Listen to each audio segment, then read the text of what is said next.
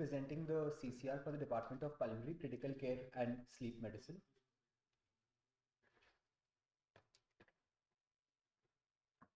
Good afternoon, everyone.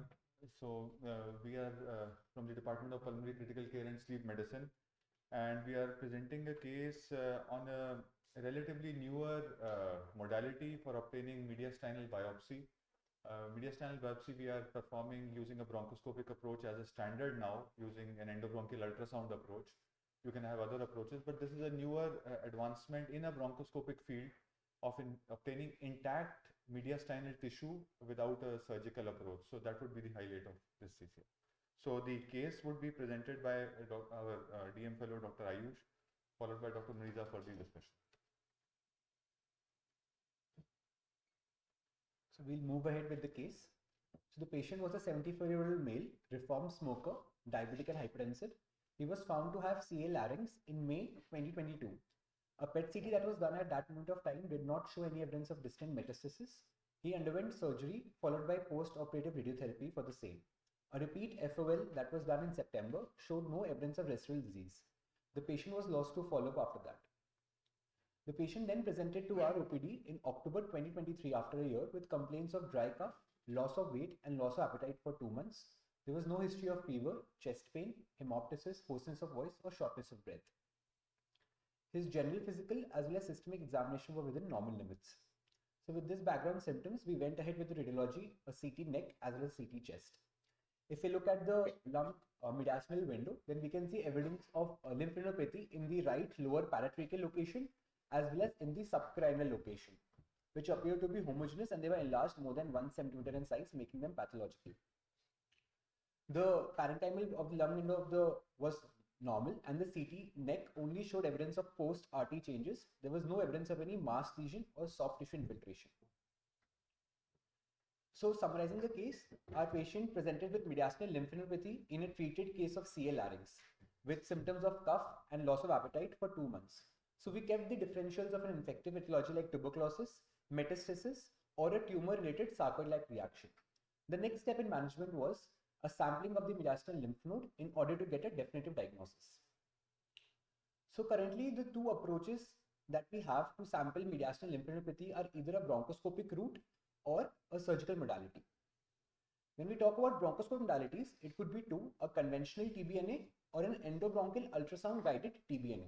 In a conventional TBNA, what we use is a flexible bronchoscope which is inserted into the airway, and the needle is then passed through the bronchoscope into the mediastinum, piercing the tracheobronchial tree.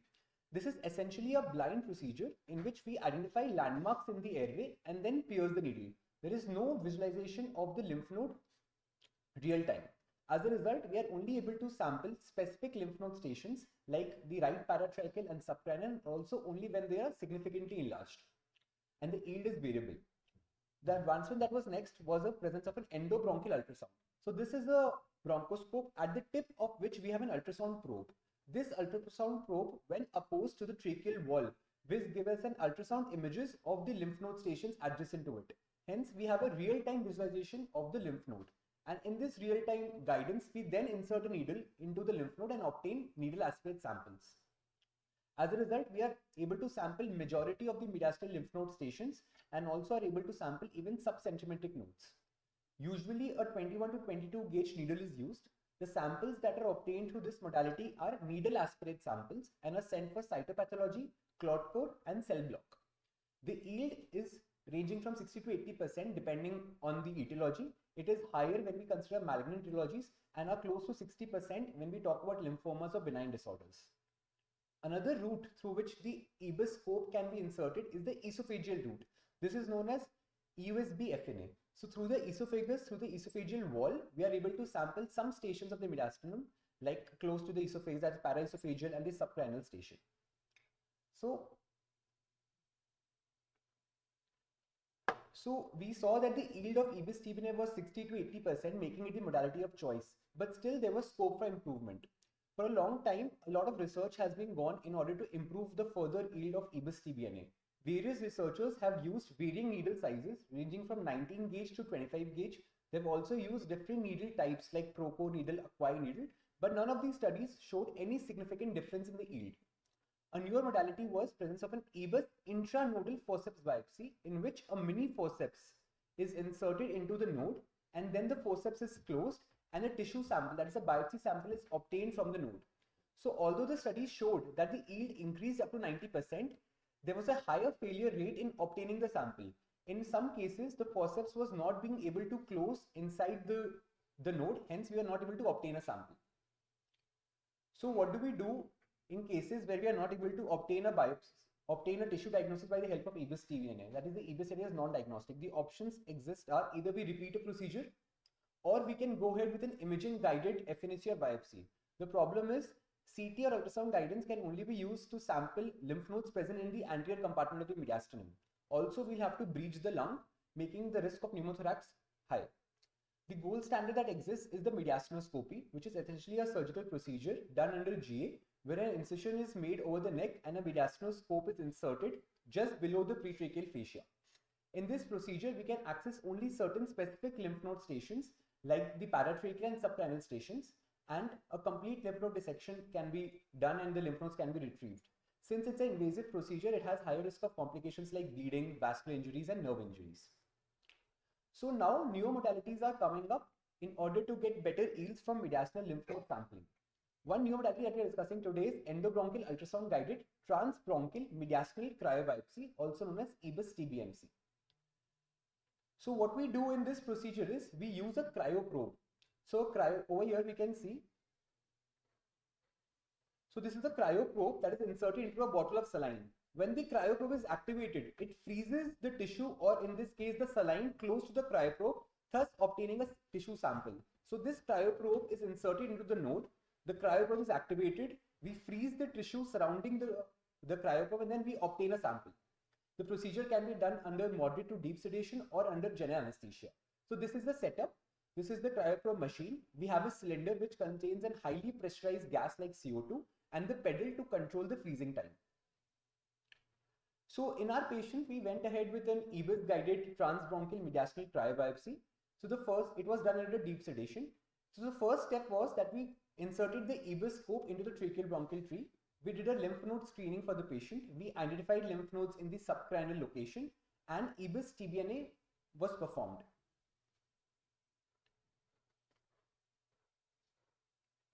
So in this video, the EBUS scope is inserted. We can see the tracheobronchial tree. Once we reach the landmarks, we switch on the ultrasound images. We can identify the lymph node, and then a needle is passed into the lymph node, and to and fro motions are done, and a lymph node aspirate is obtained. So after a TBNA is successfully done, next the cryoprobe is then inserted through the EBUS scope channel. This cryoprobe is then pushed into the node by the same tract that was created by the TBNA needle. Once we have inserted the cryoprobe into the node, its position is confirmed on the ultrasound images. The cryoprobe is activated and freezing done for 5 to 7 seconds. So once the freezing is done, then the scope along with the probe is withdrawn from the patient, and we can see a biopsy sample that is attached to the tip of the cryoprobe. So I would want you to focus on the smaller image here. So over here we can see the needle track that was created by the TBNA needle. Now this cryoprobe is being inserted through the same tract into the node. And once it's inserted into the node, we can visualize the cryoprobe inside the node. So once we see this image, then we activate the cryoprobe and obtain a biopsy sample. So the frozen sample is then released from the cryoprobe and fixed in formalin. We can also make touch imprints and also do a rapid on-site evaluation. The insertion point is then inspected for any evidence of bleeding. In our patient, we did not have any procedural complications. We'll discuss the pathology that was obtained. This is Dr. Pranay from the Department of Pathology, is an SR.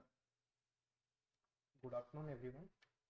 We received this EBUS TBMC biopsy showing a well-preserved lymphoid tissue with lymphocytes in kind of carbon. And in this 20x image, we can see that there is ill-formed granulomas in this biopsy. And this was the AIIMS TBNA sample clot core biopsy which we received, which showed only blood clot, and along with that the aspirate slides also showed only blood, no definitive epithelial cells or diagnostic material was there, whereas in AIIMS TBMC we found this well preserved lymphoid tissue in which we gave a diagnosis of granulomatous inflammation. Thank you.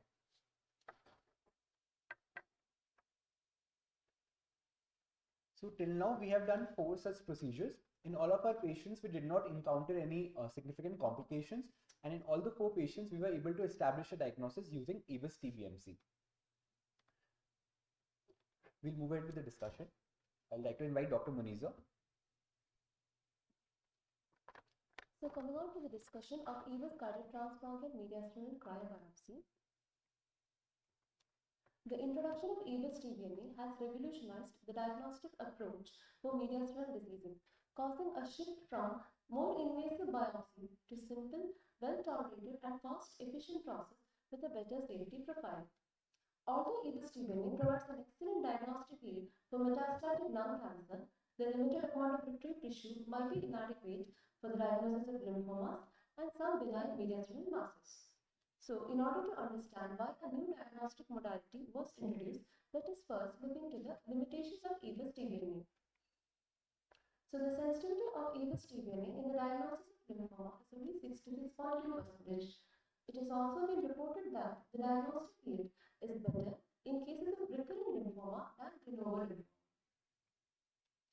In case of sarcoidosis, the diagnostic yield ranges from 54 to 93%, with a poor diagnostic yield of 79%. So we can see that there remains significant scope for improvement in mediastinal sampling for better tissue acquisition and in turn a better diagnostic yield. Many modalities have been tried in the past, like the internal forceps biopsy mentioned earlier, but it is associated with higher failure rates in tissue acquisition. So, with the aim of obtaining intact samples with sufficient volume suitable for histopathological analysis, then in 2020 introduced a novel technique which combined AIIMS and cryobiopsy called the AIIMS TBMC. So, in 2020, they did an AIIMS TBMC in a young male of anterior mediastinal mass with long diagnostic AIIMS TBMA, and they achieved a diagnosis of primary mediastinal seminoma. Now, after that, many case reports, case series, and 2 RCTs have been published. Looking into the data of 2 randomized controlled trials, which studied the diagnostic yield of AIIMS TBMC and AIIMS TBMA, we can see that the diagnostic yield of AIIMS TBMC, the overall diagnostic yield is much higher compared to AIIMS TBMA, particularly in case of benign pathology and in case of lymphomas.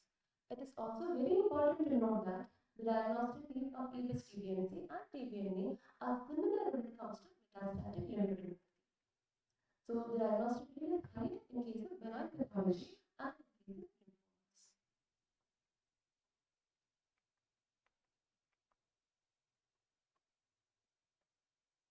It has also been seen that there is additive diagnostic yield of AIIMS TBMC over AIIMS TBMA by 43.7% in patients with non-diagnostic AIIMS TBMA routes. So coming on to the advantages of obtaining sample with AIIMS TBMC, here we can get an intact sample, a bigger sample, and also a sample without any crushed artifacts. The contraindications, in addition to the general contraindications for AIIMS TBMA, also the mediastinal cyst or abscess and highly vascular mediastinal lesions are not biopsied due to risk of infection, mediastinitis, and bleeding respectively. Coming on to complications, the most frequently reported complication is bleeding from the puncture site.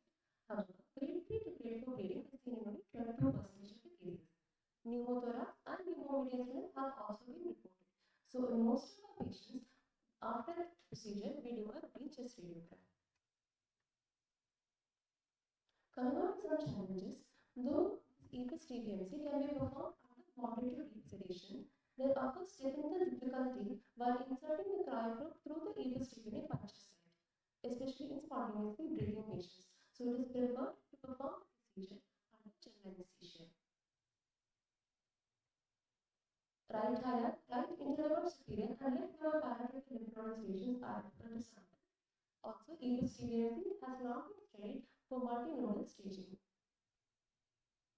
The easy to sample stations are the right lower paratracheal, subcaudal, left interlobar, and the right interlobar. Now coming to other challenges with regards to cryopro entry. So this cryopro, the 1.1 mm cryopro, it can be inserted through the EVIS TVNA puncture site. However, in some cases, it becomes difficult to negotiate the cryopro. In such cases, we can put an incision in the airway wall using a high frequency needle knife in order to facilitate the entry of the cryopro into the mediastinal node of lesion. Also, visualization of the cryopro of endobronchial ultrasonography is not as good as needed. So here we can see that in the EVIS TVNA here, the shaft of the needle is clearly visible when it comes to the 1.1 mm cryopro. Here the tip is more echogenic and not the shaft. Also, in case of EVIS deviancy, tissue freezing cannot be monitored. Other limitations include a higher procedure duration and higher equipment cost. The equipment cost includes that of the cryopro unit and the 1.1 mm cryopro. The 1.1 mm cryopro is meant for single use as per the recommendations of the manufacturer. It costs nearly 40 to 45,000. So the take-home points include: it is a novel, minimally invasive modality with acceptable safety profile with improved diagnostic yield, particularly in lymphomas and benign conditions. It is important to note that the diagnostic yield of EVIS TVNC and EVIS TVNA is similar when it comes to that of metastatic lymphadenopathy. Though it can be done under conscious sedation, it is preferable to interventional anesthesia. It is associated with additional procedural time and equipment cost. And above all, like every procedure, it comes with its own learning curve. So does the EVIS deviancy.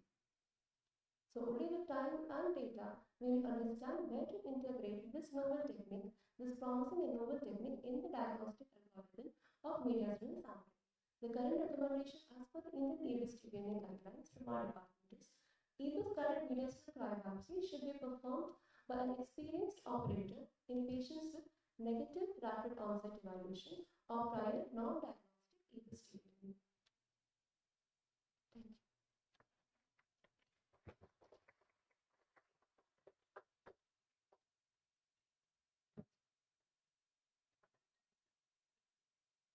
Thank you, Nisa and Ayush. So basically, we have described a modality which gives you more tissue on a bronchoscopic approach, which is an intact mediastinal tissue, but it is not as simple as doing a standard EVIS TVNA procedure. It comes at the cost of a higher equipment cost, also a longer procedure duration, and requirement of deeper sedation and general anesthesia to have a controlled environment, because putting that probe through a very small opening in a breathing patient is kind of difficult. So that is why we are not recommending this modality as a standard of care modality which will replace EVIS TVNA. EVIS TVNA is here to stay. It will give you your diagnosis in a majority of patients. But if you land up in a situation, say your nodal sampling is negative, you have a definite mediastinal pathological lesion and you are wanting a minimally invasive approach again, then you can consider this approach. With more refinements in this technique, it is possible that it can actually come into more frequent use once the equipment cost comes down, and we have data that actually it leads to a meaningful improvement in yield. Say if you say for sarcoidosis, the current yield for bronchoscopic approaches is 79%.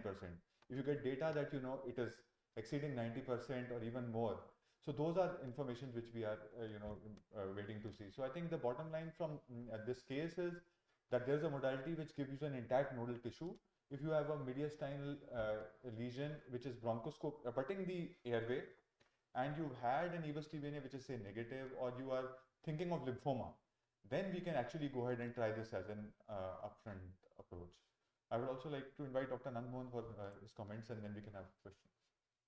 No, I think the messages are quite clear. I think we also wanted to show this only a new technique. Mediastinal lesions are now being sampled right, left, and center with more and more awareness. The EBUS normally gives a yield of around 70 to 80%, and if we combine with EUS, which gastroenterology is doing, I think we can cover almost 90% of the mediastinum. So with EUS plus EBUS together. But again, we want to keep on improving. There is still scope for 10 to 20%.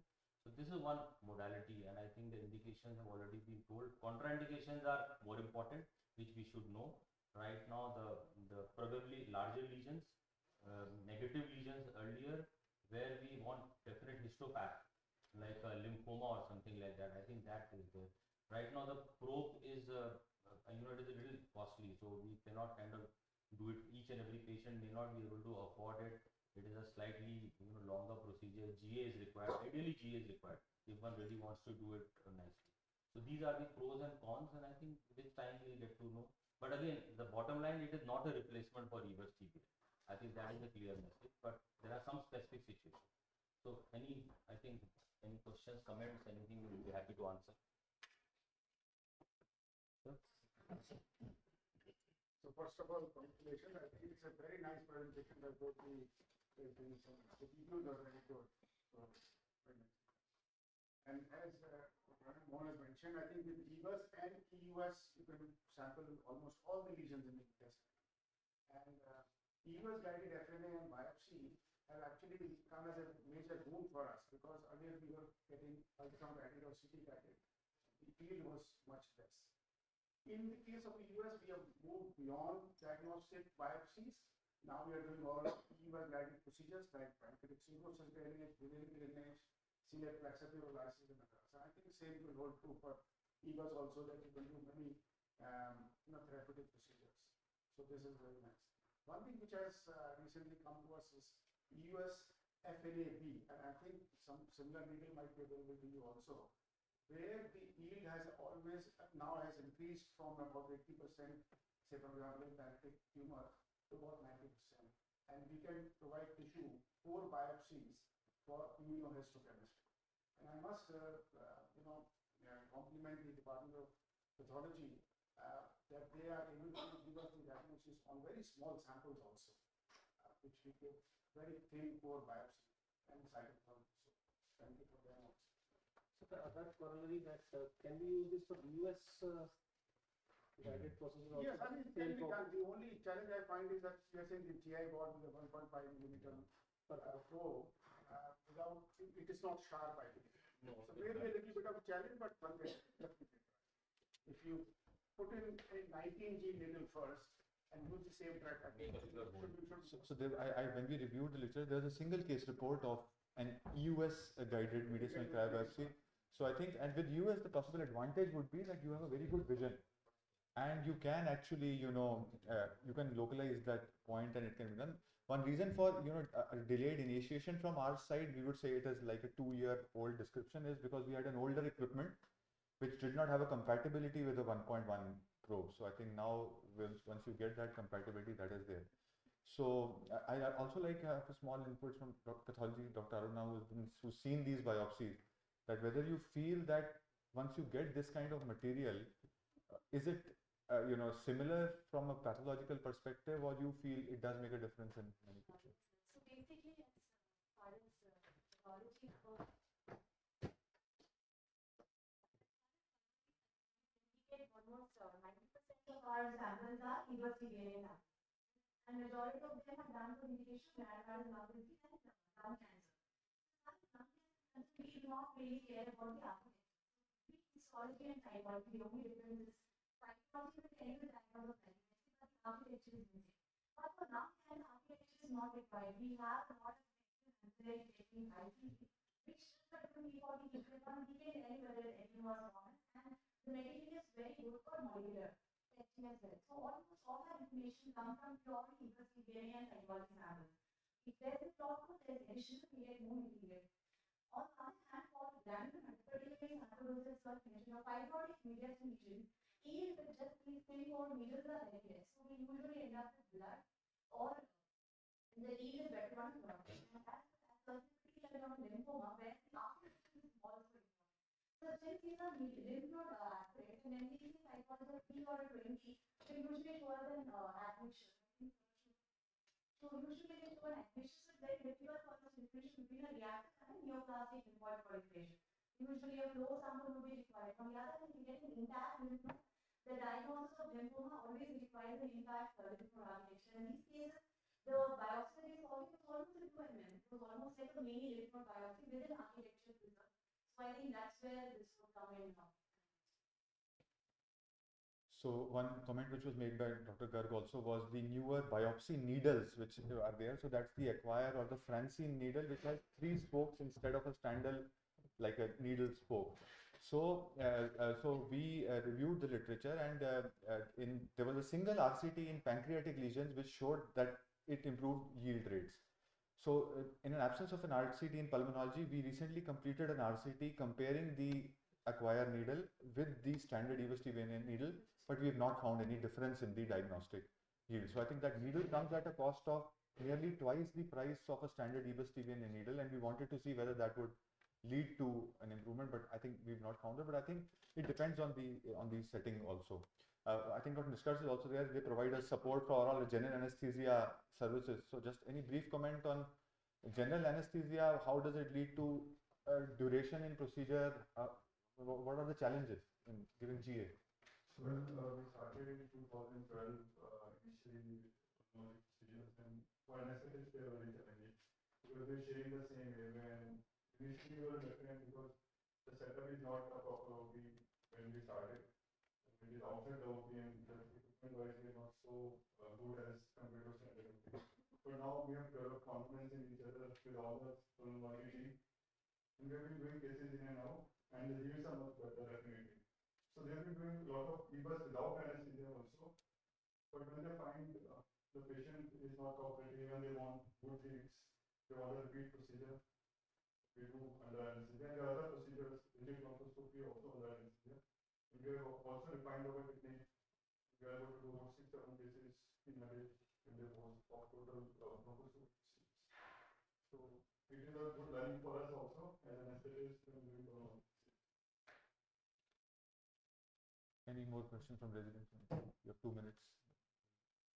But the point one was the abscess means mediastinal abscess is something where you should not attack it. We have case reports in the literature which have shown that abscess leads to actually rupture into the bronchial drain. Abscesses should not be sampled with the clarified. And I think one more thing would be that, you know, if many people, it is recommended as a single-use probe, but the cost is kind of prohibitive. I would say 40,000 for a single probe. But like Jugaad, everybody reuses everything. But I think if a reuse is being done, it should be done with, I don't know, with a and I think you should also possibly consider an antibiotic prophylaxis also, which we don't do in EBUS or US procedures as such. So I think those are some. One small query. With 1.1 mm channel and 4 point something mm mean size of the biopsy count, do you anticipate that chances of, taking out the sample, creating a bigger hole and chances of higher complication compared to standard EBUS? Yes, so what is happening is an EBUS TBN needle is a pretty thin needle which goes through a 2 mm channel. In this case, the probe is 1.1, but if you freeze it longer, it might freeze 5 mm and pull out with a 5 mm. But once we see the hole after we've obtained it, it usually is a kind of a self-flap kind of thing which closes, and we don't usually end up with an airway opening which is looking as big as the biopsy size. So I think, and there with the published data, the impact it has on complications is really not seen. There are not reports of mediastinitis or any significant major bleeding. So I think as we are going through that learning phase, maybe we'll give antibiotic prophylaxis, do an X-ray and follow them up. I think that's enough. Thank you very much. I think we'll now move on to the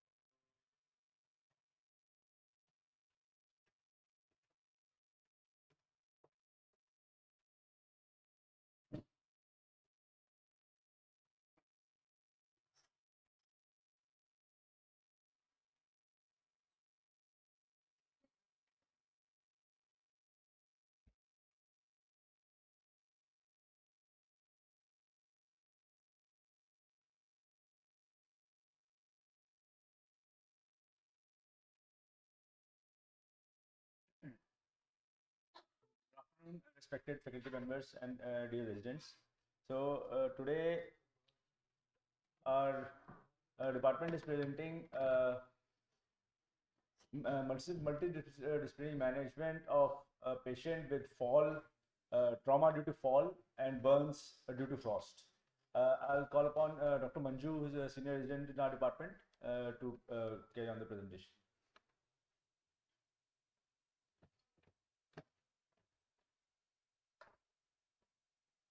Thank you, sir, and good afternoon to all. Today we are presenting the case of a 22-year-old mountaineer who went missing while descending in Camp 3, Mount Annapurna on 17th of April 2023. Two rescue operations were performed initially, but that got failed, and after that he was found in a 70 meters deep crevasse at mountain on 20th of April 2023 at 7 a.m. almost 72 hours after he went missing. So on the same day, 20th of April, he was shifted to a private hospital in Pokhara, where he received CPR for around 3.5 hours and ROSC was achieved. There he was intubated and was started on vasopressors and shifted to another hospital in Nepal at Kathmandu. There he stayed for 21 days, and during that stay he was detected with acute kidney injury, cold burns, frostbite and sepsis. After that he was shifted to India via air ambulance and was admitted in AIIMS New Delhi on 11th of May 2023. At the time of admission, he was having acute kidney injury, left upper limb venous thrombosis, bilateral pleural effusion, multiple digit frostbite with gangrene, cold burn wounds which were infected, and he was in sepsis. So on primary survey, the positive findings were he was having bilateral pleural effusion with the minimal free fluid in abdomen, and there was a right seventh rib fracture. And he was on injection cefepime, teicoplanin, unfractionated heparin for his coagulopathy, and pantoprazole for gastric ulcers, and clonidine and amlodipine for hypertension. So as you can see, this was his wound images on arrival. He was having 4th degree cold burn over his trunk bilaterally that was having foul smell and was deep. And these are his injuries over the upper limb. 3rd and 4th degree frostbite and cold burn are there, and these are the wound over his bilateral feet. So on the issues on admission, as I have mentioned, he was having pleural effusion along with minimal pelvic ascites, DVT of his left upper limb, and for his AK he was on hemodialysis. And the problems we faced was multi-organ failure, sepsis and coagulopathy, and the large wounds which were infected, and the frostbite of peripheries. So our plan of action included involvement of the critical care team, nutritional support, then through which we aimed to control his infection and to improve his wound. So now I may call here Dr. Rajat, senior resident from critical care team, to present their contribution.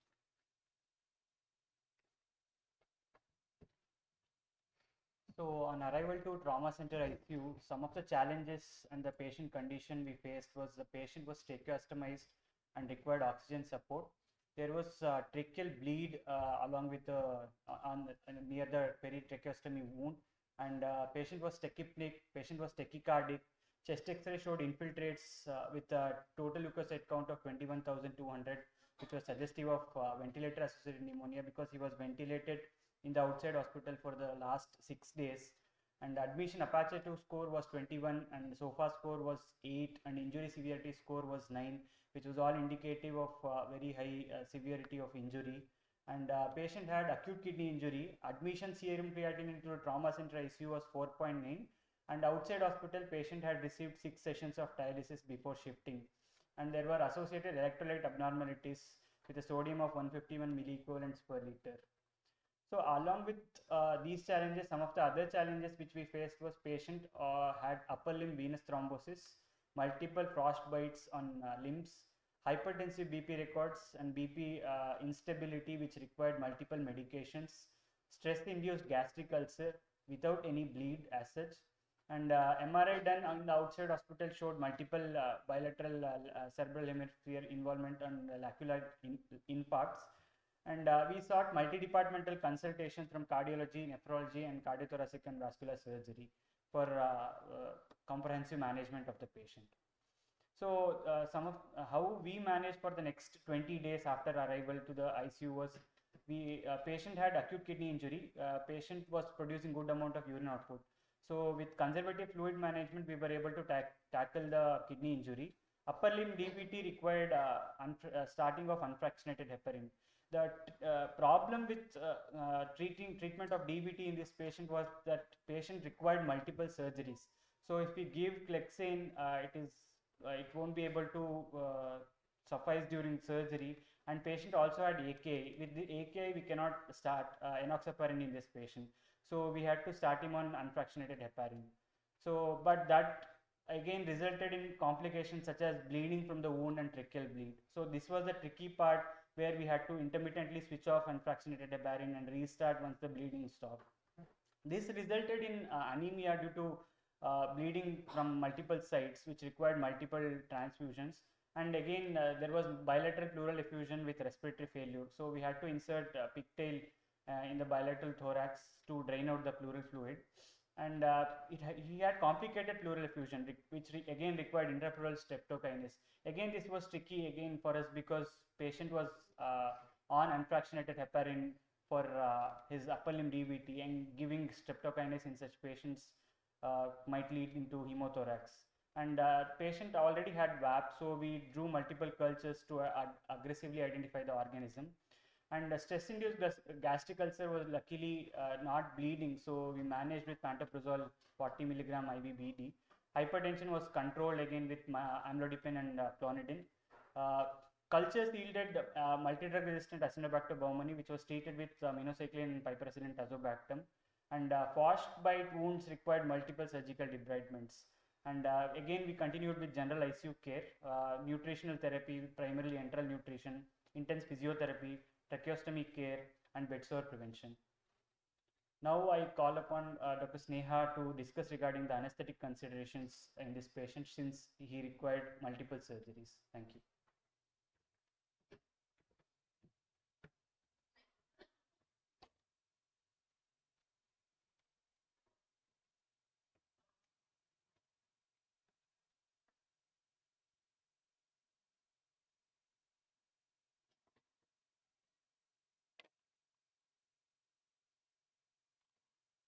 Okay, I'll be discussing the anesthesia management for this patient.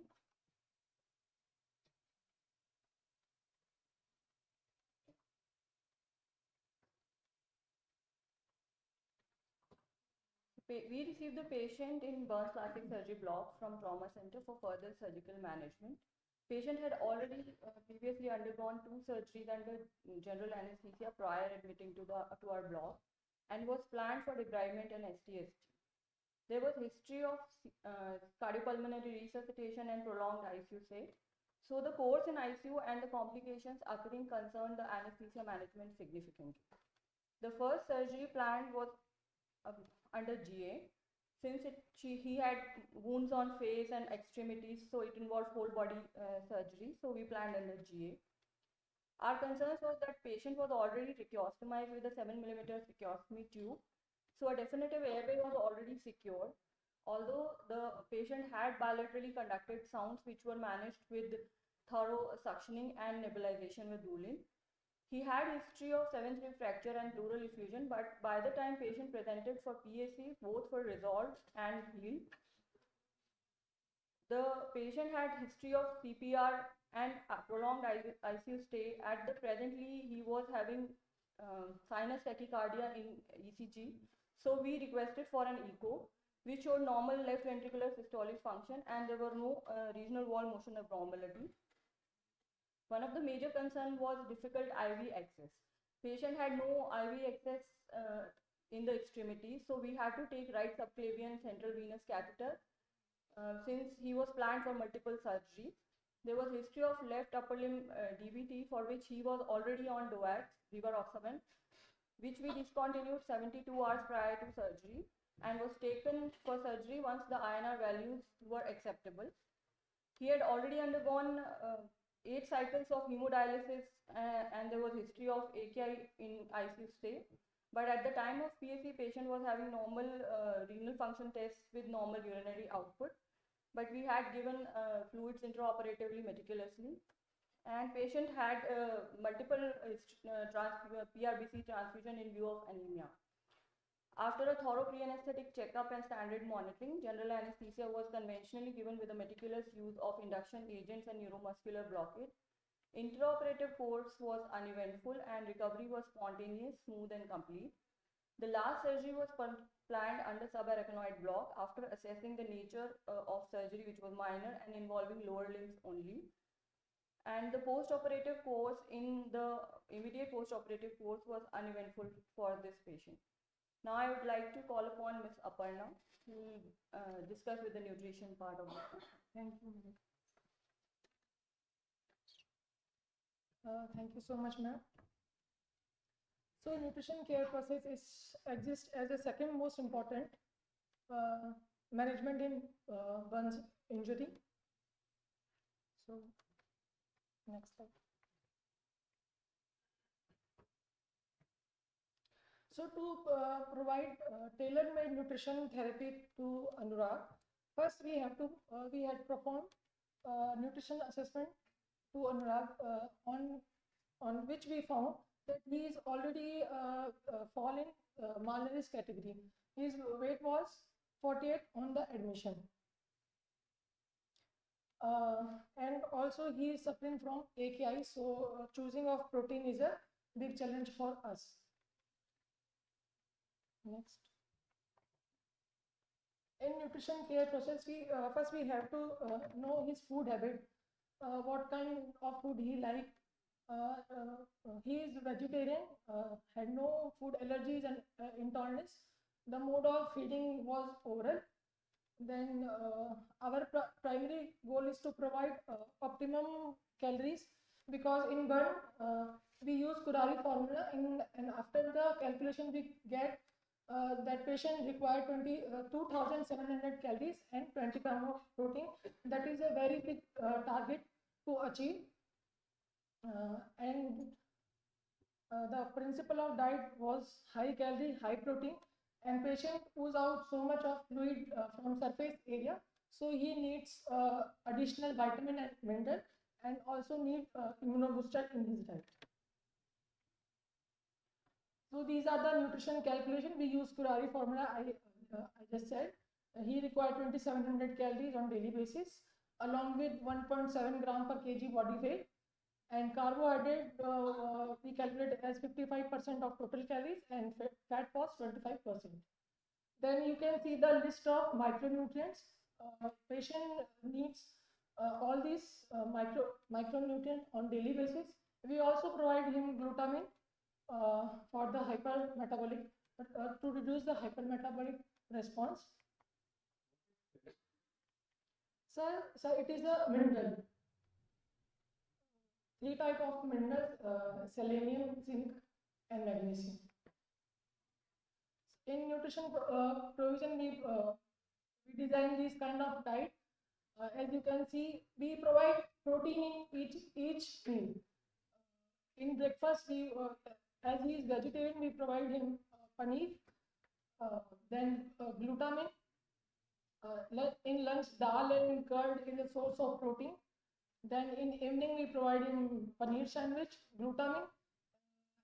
In dinner, again, dal and curd as a source of protein. And on bedtime, milk with protein supplement. So these are the points to consider. Optimum nutrition provision from the beginning. We should not waste time, because in patient when he was in Nepal, he already lost 8 to 10 kg of his weight. So we start early nutrition. In the initially days, we provide him RT, enteral nutrition, and formula was 1.5 calorie per ml. Then gradually he turned on oral diet. Daily nutrition intake is very important. If you don't assess your patient regularly, that was previous day what he had, you cannot change in his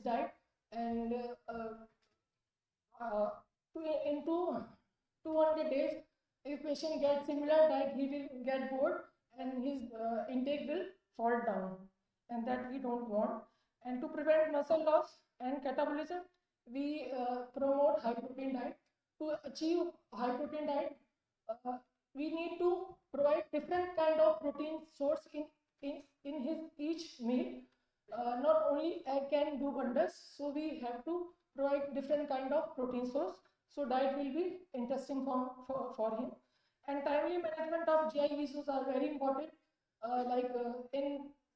When we provide that much of protein to a patient, he will sometimes don't digest it, so we have to add commercial fiber to his diet, because fiber played a role in protein absorption. And if patient is having loose motion, sometimes then we have to add milk, more curd in his diet. And last but not the least, I would like to uh, say that on the admission his weight was 48 kg, and on the discharge his weight was 56. So that is an achievement for us. Thank you so very much. Please, Dr. Manju, I would like to invite you.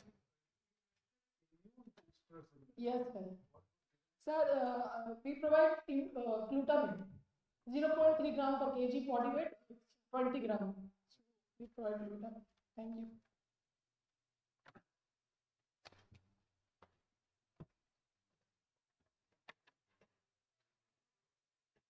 So now we have seen the aspects from critical care team, anesthesia and nutrition. Now we will move forward with our surgical planning. So initially we have mentioned that he was in sepsis, and this wound was one source of his sepsis. So the wound was foul smelling and it was grossly infected. The patient was on heparins, and that was a challenge to us. So we planned a conservative surgery for him. We did a tangential excision and grid ironing on 13th of May, that is on the second day of his arrival under GA for source control. Even after taking the precautions, on the evening, we received a call from ICU that the patient was having bleed from the wound side. On examination, there was hematoma. We removed all the hematoma and the wound was cleaned and dressed.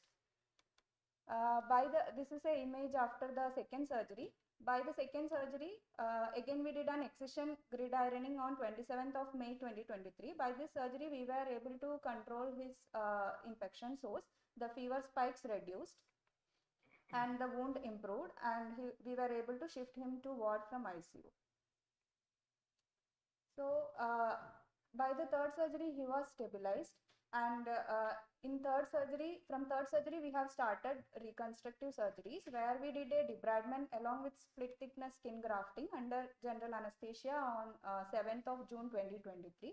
So in this picture, you will be able to see the eschar which was debrided and a skin graft cover was given. In the fourth surgery, the amputation of gangrenous digits were done. The right thumb was amputated through the proximal phalanx, left great toe tip was amputated, and the distal phalanx of index finger was also amputated. And in the fifth surgery, again a debridement along with skin grafting was done along with intraoperative physiotherapy, which was done in July 27th. And by the sixth surgery, his donor sites were scarce as he was getting lean. So we have done a bilateral thigh sandwich grafting where we also used a cadaveric allograft along with his autograft, and this was done under spinal anesthesia on 22nd of September. So this is an image showing his when his wounds are healed after these 6 surgeries over 6 months. He was able to walk with support, and these are his extremity wounds. So from here to this, the second image, it was a long journey achieved through thorough planning and execution. So this is a timeline showing his fall in crevasse to when he was transported to India, and this is showing his sequential surgeries. So now I would like to call Ms. Isha to give the aspects on rehabilitation. Thank you, Dr. Manju. So I'm representing physiotherapy and occupational therapy team of burns and plastic surgery. So for the rehabilitation, basically during the ICU stay, the patient, our main role was to maintain his chest condition. For that, we basically spirometer which is available in our ICU is for the oral part. So we made the modification for that, so that the spirometer was made for the tracheostomy tube. The patient was able to do the with his tracheostomy tube. Then we use a chest vibrator, which is a mechanical assistance to remove the secretions. For each lung, 20-20 minutes chest vibrator was done. Then the patient was asked to cough or huff so that the secretions are out. Apart from that, we took help from nursing unit so that the secretions can be taken out through suction. Patient was asked to do the breathing exercises. Patient was asked to do the breathing techniques. So that was to be done every 2 hours. Our second major goal was to prevent the muscle contractures and joint stiffness. For that, range of motion exercises were performed and the caregiver was explained the same.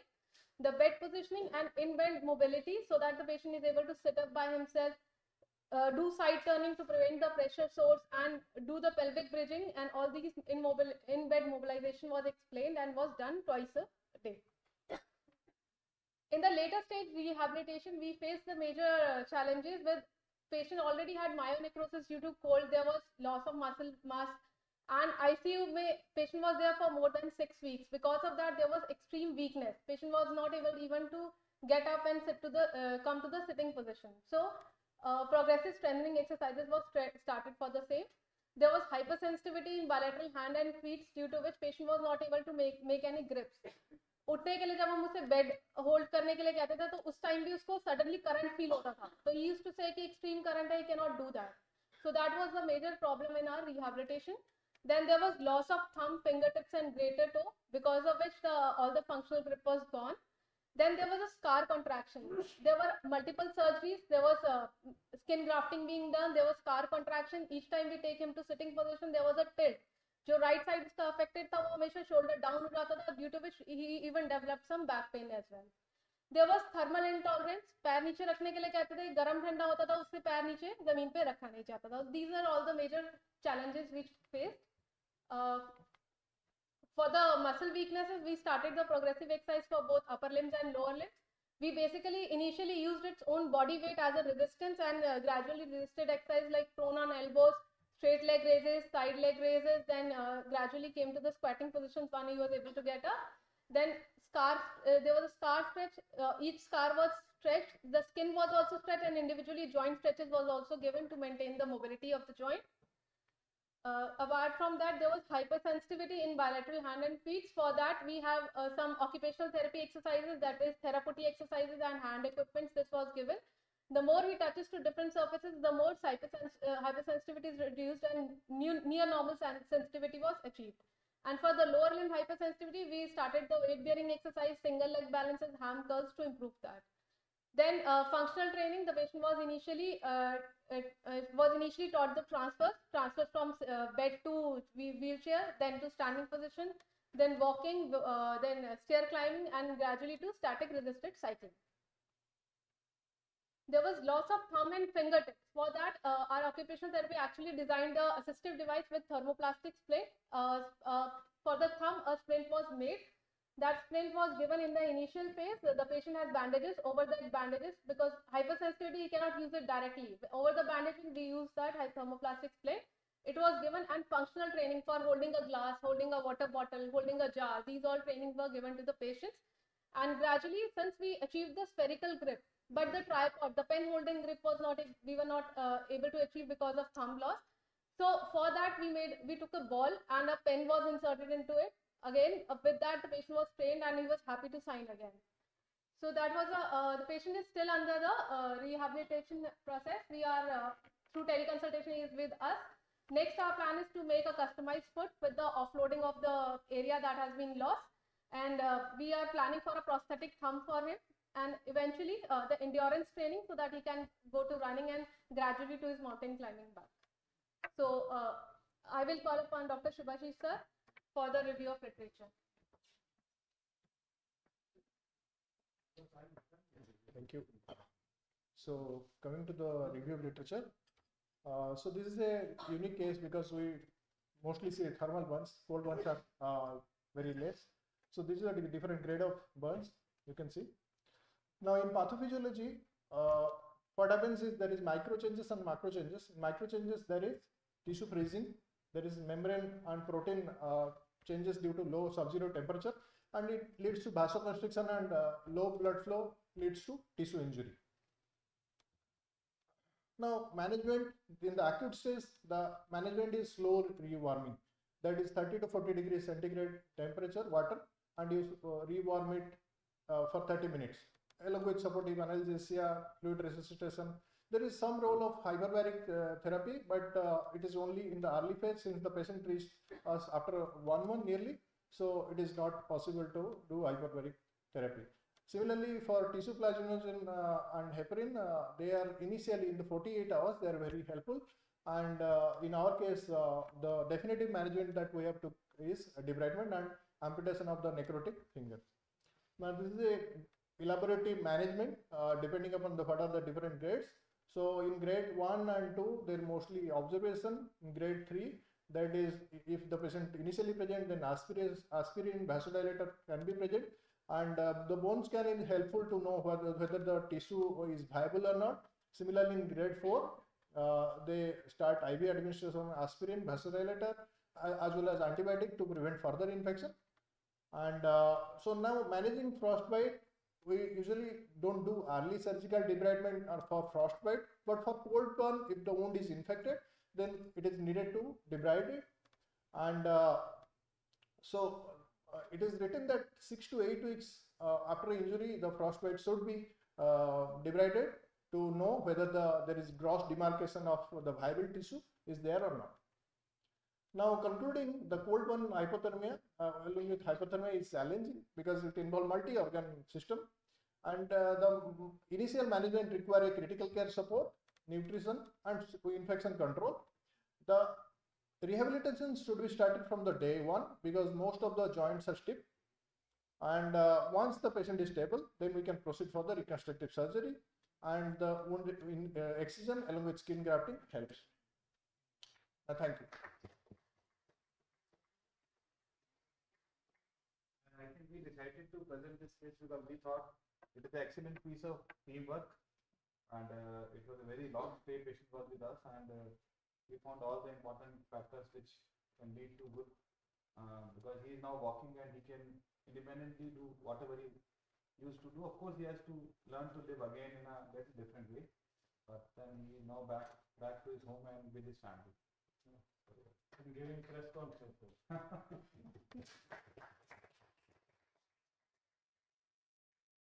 He spoke well that day, and he spoke very well about the issue, and of course we all were not very hopeful when he came, but then gradually he improved. Good. Excellent. So any questions? I think congrats to the team. Thank you.